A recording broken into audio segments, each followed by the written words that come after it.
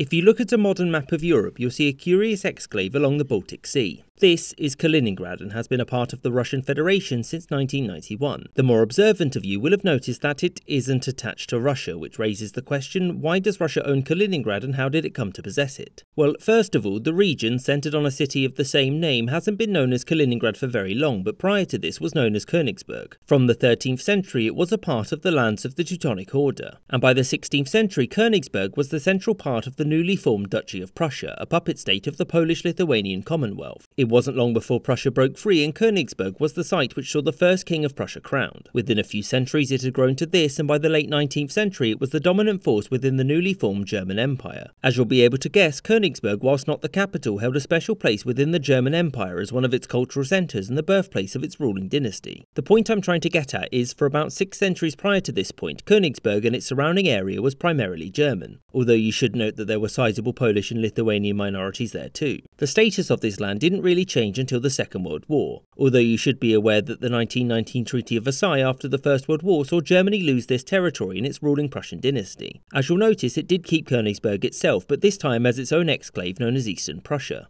You'll also notice that it did lose this land to the newly formed Lithuania, which throughout the period of the Weimar Republic was a hotbed of support for the growing National Socialist movement, which soon saw a certain Adolf Hitler running the show, who got this land back from Lithuania, and also cue World War II, which Germany lost. In 1945, Soviet forces advanced on Königsberg, and this led to many of the people living there fleeing west deeper into Germany. After a destructive siege, the city fell to the Soviets, and after Germany's surrender, its borders were once again redrawn by the victorious powers. This time, Germany was to lose Königsberg and the area around it to Stalin's USSR and its new Eastern European puppet states. The region of East Prussia was thus divided into 3 parts. The southern part went to Poland and the northern part went to the USSR, but as a part of the Lithuanian Soviet Republic. And as for the centre, which included the city of Königsberg itself, this went to the USSR's Russian Soviet Republic. So why wasn't it given to Lithuania despite being next door? Well, at this point, Lithuania had only recently been incorporated into the USSR, mostly against the will of those who lived there, and thus Stalin didn't trust them with an area of such military importance. Furthermore, the region was subject to widespread ethnic cleansing, which saw most of its remaining Germans deported to East Germany and replaced mostly with Russians.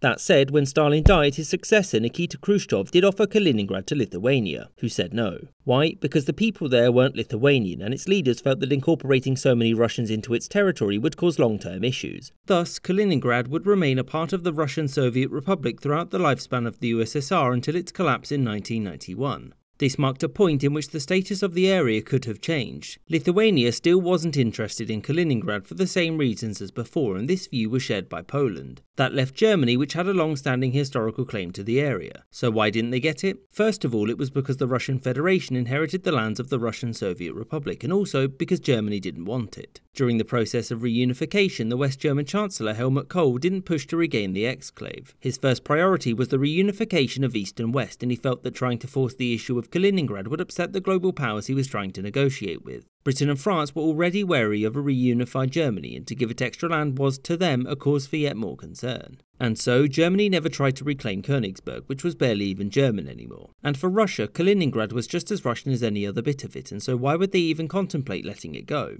I hope you enjoyed this episode, and thank you for watching, with extra thanks to my Patreon supporters, which you can see on screen. And with an extra special thanks to James Bisonet, David Archaeologist, Azarka Flash, Party Boyko, Rob Waterhouse, Chris Wicker, Michael Reynolds, Gustav Swan, David Silverman, Spinning 3 Plates, Maggie Pakskowski, Christian Cheke, Anthony Beckett, Ike, Sky Chappelle and Winston Kaywood.